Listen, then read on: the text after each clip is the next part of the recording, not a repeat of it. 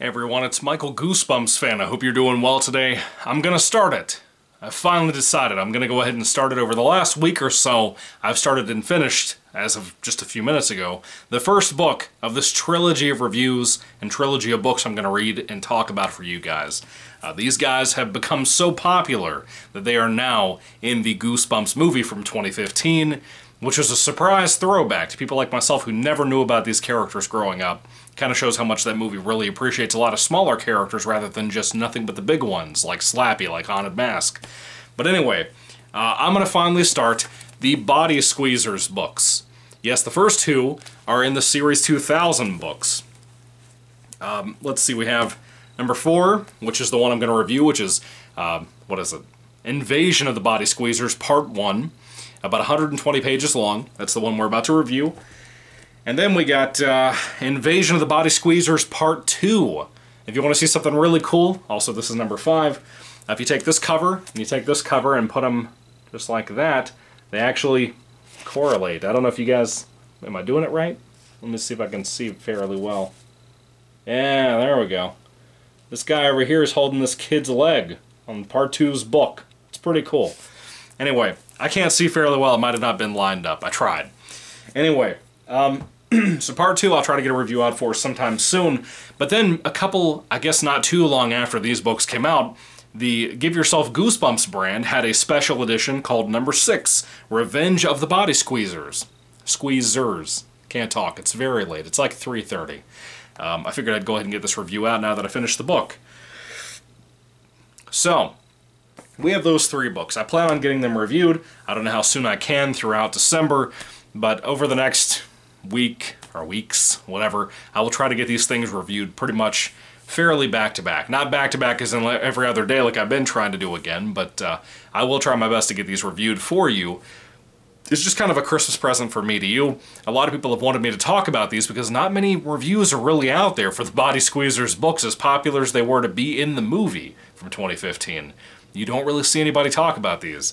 But anyway, I don't know how beloved these are. The Body Squeezers trilogy, I guess, if you want to call it that. I don't really know how much love is out there in the community for these guys.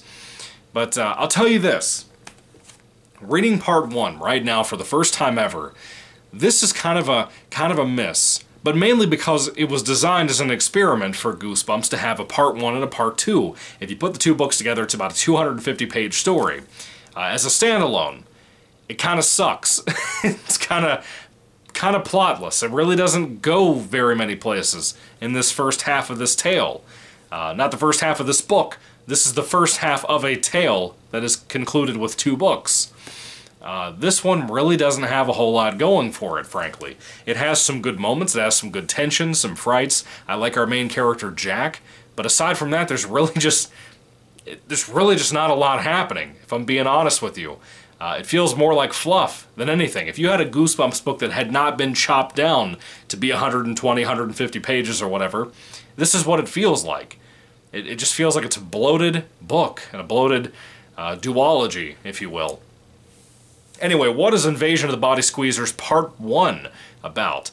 Just so you know, when I get to Part 2, when I review that in the next video, I will probably spoil a little bit of the ending of this book here, but there's really not a whole lot to spoil. So just so you know, you don't have to read the books to go and watch each of my reviews. I will do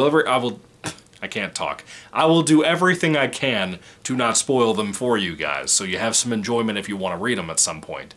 Now, I don't think these 2 books were very hard to get your hands on. Now, The Revenge of the Body Squeezers was really hard to get my hands on, but when I did, I was really thankful for it. But these first 2, I don't think they were that difficult to get my hands on. Anyway, so, Part 1 of Invasion of the Body Squeezers. What is this book about? Well, we have a fellow named Jack, who is nicknamed by all the kids at school, which this has a lot of side character kids that I really don't care anything about. They all kind of suck, they're all kind of mean, they're all kind of generic, in a worse than Goosebumps way.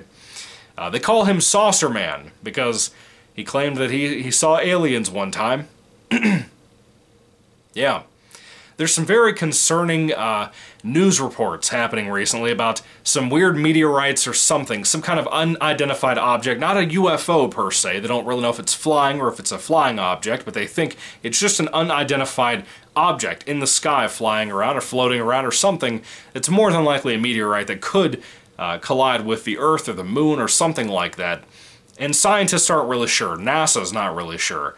It's kind of an interesting setup. It reminds me of like a Super 8 or like an E.T. or like an Iron Giant type of story. That Spielbergian kind of feel. And I guess with this being a Part 1 and Part 2 tale, even though it's in the Goosebumps universe, I kind of expected a bigger scale story. I kind of expected this book to end on a bigger scale, like in space or something. It doesn't really do anything like that. It's still kind of just on Earth by the end of the story. Just this first half of the story, but still nonetheless the end of this book, not to spoil anything, is still kind of concluded and contained within the Earth, which is bizarre. Now Jack, or Saucer Man, whatever you want to call him, has a little girl that's a sister named Billy. And Billy drives me nuts. Have you ever met somebody in your life that is like a coworker or something that just constantly has to one-up everybody around them? Everything that other people had happen to them, they had double that. Oh, you broke your leg? I broke both of my legs while I was climbing up Mount Everest. You have to have those people. They're annoying. I can't stand them. Billy is that kind of person. I can't stand this kid. I don't care if she's a kid in the story. I genuinely don't like this character at all. As much as I like Jack, I don't like her. Now, Jack also happens to have a very bizarre, weird neighbor named Mr. Fleshman. Now, Mr. Fleshman has a very oddball name, by the way. But he is a strange older guy that no one really knows anything about. He's just kind of locked up in his house until one day when Jack sees something weird about a creature that's fighting Mr. Fleshman inside of his house through one of the windows. And he kind of wonders if there's a correlation between that and this asteroid meteorite thing that's going on in space outside of the Earth's atmosphere. He kind of wonders what could be happening with all that, if there is a correlation. There probably is, but if you read it, I guess you'll find out. Now, with all that being said, do I seem kind of disappointed? It's because I am. Do I kind of seem underwhelmed? It's because I am. This book is really not what I thought it was going to be. Not that I really had high expectations. I didn't go into the book reading the back of the book. I never do that, really. I just kind of went into it expecting like an alien invasion story. And for this first half of this tale, you really don't get that. It's finely written. It's a Series 2000 book, so it also has a little bit of a darker tone to it, which I enjoy that.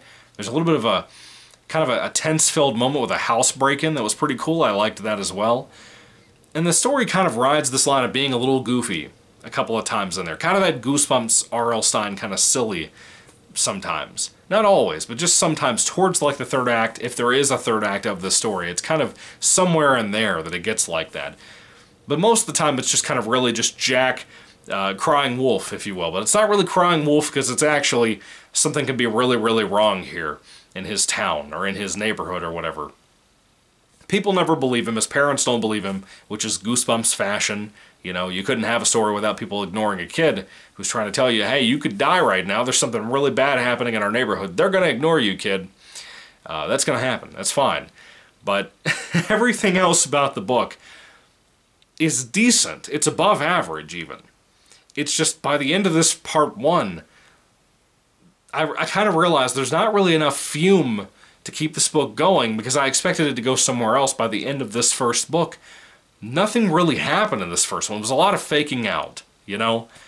I'm hoping part two is not like that. I'm hoping part two really picks up because of what happened at the end of part one, which I won't spoil for you, but I'm hoping part two really picks up and is a better book and could possibly even improve this one. Kind of how I look at the two newest Avengers movies, how you had like Infinity War, to me, is improved by Endgame. I think Endgame is a way better film with way more surprises that made Infinity War, as good as that was, a billion times better. When I watch them back to back now, that whole like 4 hours, 5 hours, whatever it is, it feels so much better as a movie. At least Infinity War does, you know? As a standalone, it's good. It's improved by the second half. I'm hoping that's what happens with part one and part two here. But I'm not going to count my chickens before they hatch, if I'm being honest with you. There's really nothing super special about this book. I was expecting something kind of different, because this felt like experimental. You know, we're doing a part one, part two. We never did that with Goosebumps. You had like Not a Living Dummy part one or part two, or just Dummy 2, Dummy 3, whatever. You had that, not really in parts. You had Haunted Mask 1, then you had Haunted Mask 2. We've had things like that. We've had sequels like Monster Blood and Deep Trouble. We've had things like that that could be either completely unrelated to the first book, or they could be completely standalone. We could have so many things So many different things that we've done with this whole franchise up to this point in Series 2000. It was kind of a cool idea to see what was going to happen instead. What kind of new thing we could do with Goosebumps. Just an experimental idea. What would happen if we took a full-fledged, like, kids novel, 250 to 300 pages, and split it up amongst two books, number 4 and number 5 in the Series 2000 list? It's kind of a cool idea. I don't hate that. It's kind of like when they experimented with Triple Header Part 1 or Book 1 and Book 2 of Triple Header. Kind of a cool idea as a concept. I like it. Overall, I haven't read Triple Header, but with this, it's kind of like this is kind of a failed experiment. The first book is going to be the one that people probably look at. I'm just saying, before I read Part 2, they're probably going to look at Part 1 forever now and say that it's so weak it's really not worthwhile even reading that one. You could probably, and I'm just saying this, you could probably, assuming right now, jump into Part 2 and have no reason to read Part 1 at all. I mean that. As weird as that sounds, it's probably true. They're supposed to be immediately one after the other, immediately tied together as a duology. Not just a sequel, but a straight-up duology. And yet, I would argue you could probably jump into Part 2 and have no issue at all. I really mean that, which is weird. With all that being said, yeah, we have some cool covers here from Tim Jacobus for these books. Invasion of the Body Squeezers is not a great book. I still don't know why they're called Body Squeezers by the end of this first book. Why? Why? The aliens described in here, the very little amount of time that they're even in here, if they are in this at all, they don't look like this. They don't look like that. They're not even described to look like that yet. Maybe Part 2 will have that, I don't know, but I'm going to be honest with you, man. This was a letdown. This was a massive letdown. This thing has suckers on its fingers, man. But instead, at the end of the day, I became the sucker. Anyway, when it comes to Invasion of the Body Squeezers Part 1, if I had to rate this book on a 5-star basis, I would give this one probably a 3 out of 5 stars. This is not a big home run. This is not great. This is not even really good. It's just fine. It's something to read. It's why it took me so long to get around to finishing it, just because of Thanksgiving, which, by the way, I hope you guys had a great Thanksgiving and a good Black Friday. I hope you were safe and didn't get shot over a TV. Merry Christmas, I can say that now. So, Invasion of the Body Squeezers Part 1. If I had to rate it, I'd give it like a 3 out of 5 stars. It's fine. It's completely fine. There's nothing really to even say about this. Was it entertaining? Yes, but is it a lot of faking out? Absolutely 100%. Why would you do that with this one? It feels like almost nothing at all, aside from like one little thing, is set up for the next book. It's such a bummer. Anyway, I'll see you in the next couple of reviews over time. We'll see how long it takes me to get around to those. But with it being Christmas time, I have a lot of Christmas movies I'm watching right now. A lot I've already watched. So, let's see what happens with Part 2. I really hope Part 2 is better. I really hope it makes Part 1 better. Anyway, 3 out of 5 stars for this one. What did you guys think about the Invasion of the Body Squeezers Part 1 and Part 2 and Revenge if you read all those? Let me know your thoughts down in the comment section down below, or you can wait till each of those reviews come out and then put your comments on those if you read them. Anyway, in the meantime, thank you for watching, guys. God bless you all. Again, Merry Christmas. I hope you had a great Thanksgiving. Hope you had a good Black Friday and didn't get shot over a TV. And God bless you. Goodbye.